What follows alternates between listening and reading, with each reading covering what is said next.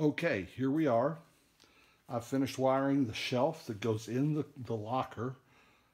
This will be the top of the shelf, and you can see I have a utility fan that's used to cool electronics components, a simple light socket, and I have it elevated with a plastic junction box. And the way I did this, I took basically a bus. It's a terminal bus. So these first two terminals, don't want to touch them because they're plugged in.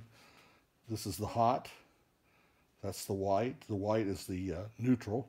And you can see I've jumpered the neutral to here and onto here. And I've jumpered the hot to here and onto here. This first pair that I've jumpered to goes to the light bulb. And this is the neutral, which goes to a switch. You can see that turns that on. The second pair goes to the fan. This the hot, the neutral. The switch is on the neutral side of it. And I don't know if you can see that, but probably hear it. It's an 1800 CFM fan. I think I paid like $13 for it on Amazon. It's pretty nice. I hated to cut the cord on it, but you know, that's why you have to wire it in. It actually came with a plug.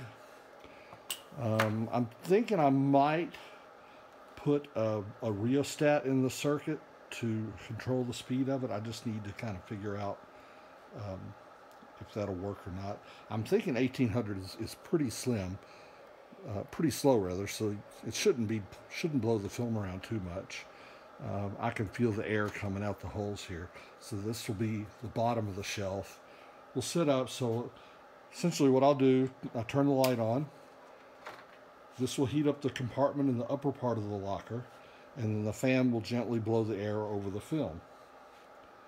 I thought about putting the light on the bottom side, but I don't want it to be really, really hot right next to the film, and I'd rather take a little extra time to dry the film properly than melt the film.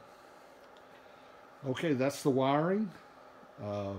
Next is to assemble the cabinet, run the power cord through the cabinet with, I've got these locking grommets to safely lock it into place, and then drill the holes and mount the switches, so the switches will be on the side of the cabinet to the right. So my next video will show you how that's done.